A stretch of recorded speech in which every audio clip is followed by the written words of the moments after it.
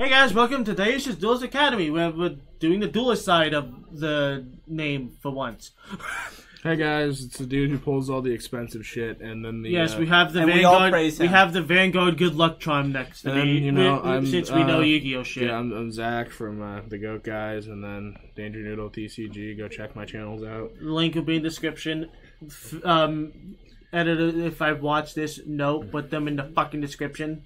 Dumbass. Yeah, okay. I forget a lot. I know you do. Well, you did in the last video I was in, so I was like, nice. Yeah. Anyway, so let's get started. Banlist season's right around the corner, boys. Yep. Here we go. Next week. So, of course, the first card we need to talk about. Mine. Yeah, we gotta talk about my dude here. Yeah, this card is inherently degenerate. Do I think it's getting banned right now? It's not getting banned. No. Like, the OCG didn't even ban the damn thing. What did they do? Semi-limit it and limit Metaverse? I think they're both at 1 from the OCG. No, Mystic Minds I think at 2. Okay, well, I don't pay attention to the OCG. Yeah. I've been in and out of the game recently. Yeah, but he still knows his shit. Unlike certain people I know. But yeah, Mystic Mind is an extremely degenerate card. It literally supports some of the most degenerate strategies I've ever seen. Yes, there's so many bad things. Also, there's going to be cards coming out in Chaos. Not the net current set, but the set after that. Oh, our November set, you mean? Yeah, whatever the Chaos one is. I know what you're talking about, yeah. The one with the Link 5. But yeah, there's a card in there that's going to make Mystic Mind even more stupid. Yeah, this card's inherently, as I said before, inherently broken. The whole, like, your opponent can't play text in there, it's not there, but it's essentially there. I just don't think we need a card like this in the game. Yes, we were shocked that it even... The fact it made it past like the group of people who like look at cards and they're like, well, that's fine. They must have been drunk around the time Mystic Mind came to them. Maybe. Well, they were high off their asses. Yeah. All right, now let's get to the card that has been evading the ban list for what, 3 formats now? No, I think it's 4 now. I think it's 3.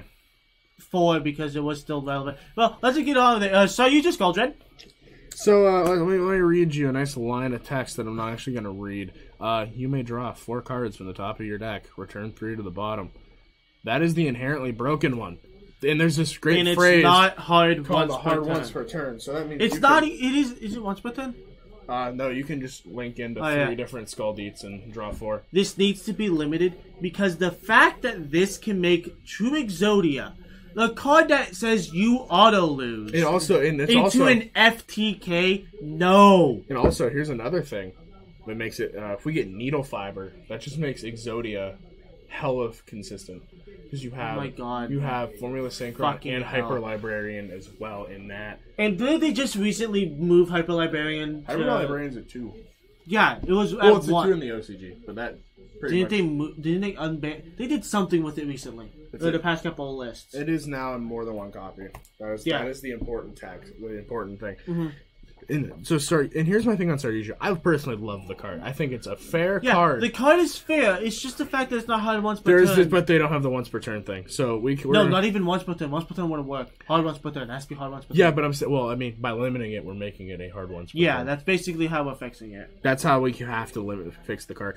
Like, listen, this is one of my favorite cards printed in the Link era. I love this card. This card, the artwork's awesome. If I can play it in a deck, I will play it. Yeah, it's awesome. But the fact that it's not hard once per turn is the fact that it's the de facto. How about no? 3 shell user should not be a thing right now. Plus, we have something we'll talk about in a second. Still in the game, which actually also says draw a card. We're getting to that now, which you're gonna see some weird stuff. Next off, we got Nightmare Mermaid and Danger Nessie. Danger Engine as a whole. Danger in general. Nessie's just representing the good ones. It's just we could have put fucking Gazelle here anyways, but Nessie's the one that everyone sees Nessie and they're like, well, fuck, Danger Snake. You said Gazelle, my guy. Gazelle, yeah. Jackalope. What? Sorry, I'm saying there's too many goddamn dangers right now. Does it really matter? Can they all be one now, please? Oh, yeah, I'll be fine. Anyway, so Nightmare Mermaid is integral to the Danger Engine. I mean, to the Orcus engine and the Orcus play strategy. Because of Orchestrated Nightmare. Because Orchestrated Nightmare. And it just makes... And then Orcus... I think Orcus needs a hit, because this is what the OCG did. They just got rid of Mermaid, and the deck is still doing fine over there. And let's keep in mind, we still have the Dangers, so there's that's the big thing. People are like, oh, they did it in the OCG, they can do it here. You also forget the big part of Dangers. Yeah, they have. OCG doesn't have dangers. So like they hit things differently. But yeah, I don't really have much to say about Mermaid other than I think it needs to get hit. It's basically just the Orcus hit. It just makes Orcus really strong. And then like danger because it needs to get hit. And listen. At this point, I think like danger is in like has topped every event since it's come out, except Worlds because it wasn't at Worlds. Yes, but I think it's just the fact like that these things are inherently splashable. In everything. In almost in anything, if you want to dedicate your build towards, which I know some decks like you could put danger in harpies. No, that's stupid, but you could. Just the fact digging is a thing. Yes. And then just being able to free link into stuff because there's inherent bodies that are free on board. That's why I left the 3 good ones. That's just what I'm talking about. Because Nessie searches you, any Jackalope or Snake, and then Snake and Jackalope just are guaranteed bodies. Yep. And then the next ones we get to talk about are... we're talking about Danger Thunder Guard Dragon. So yep, we would put no danger here, but we've already talked about the Nessie. So let's talk about the Guard Dragons real quick. I don't think they're hitting the Guard Dragons. They're not gonna hit. They might do what the OCG did and just limit Colossus. That's it. Yeah. I think that's how they're gonna go about it. And they might limit a main deck one like Hawk. And then, if they are going to hit Guard Dragons, I think they will hit LP. Yes. Because LP gets you the one from deck. Mm-hmm. LP is the one that... But we picked Argapane because this seems to be the consensus on Zodiac is the most broken one. Yep. Oh, by the way, we'll talk about at the end. Good Lord, Zodiac. Quit posting Banlist predictions. They're all terrible. I know ours isn't overly that great, but... Yeah.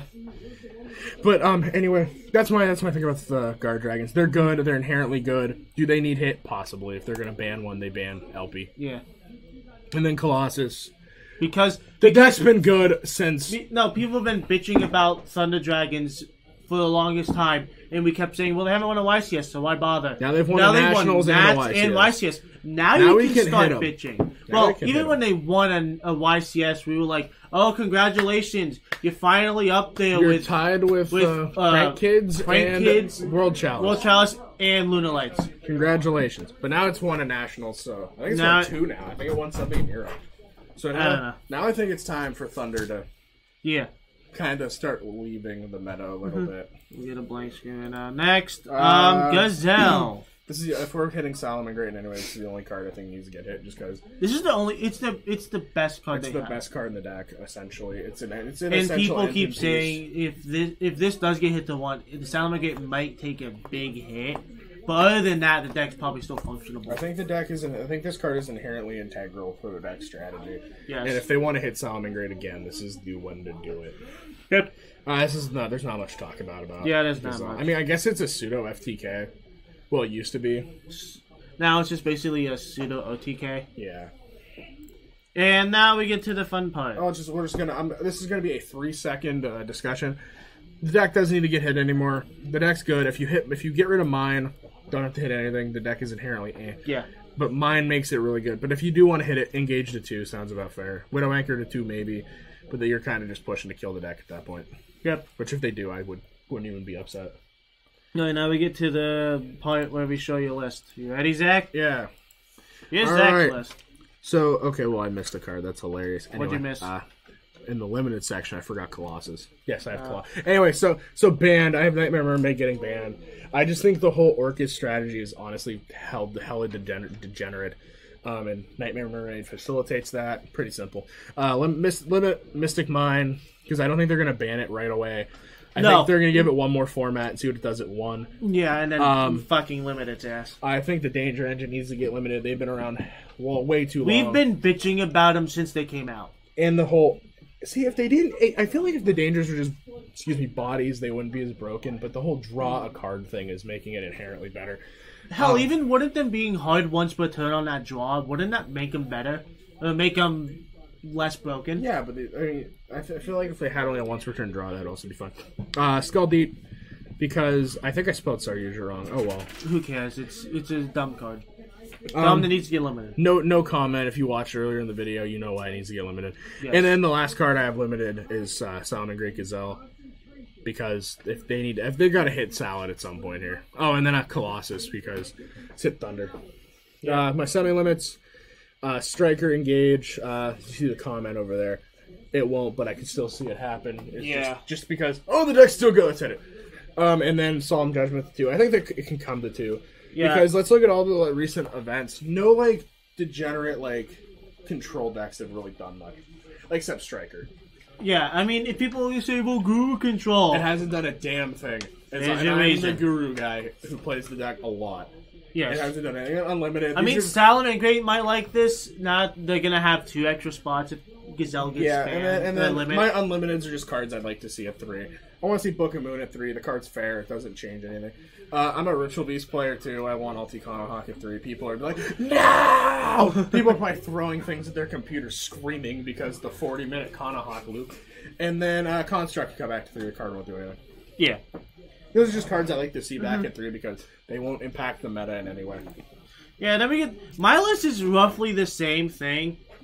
Only... I forgot the Construct again. Construct, too. Not Construct. Oh, Colossus. Colossus. But the only difference is I can see them actually... I didn't put the note because it's the same. The only difference between the two, the ones I have... I don't have Conahawk. Conahawk's fine, in my opinion.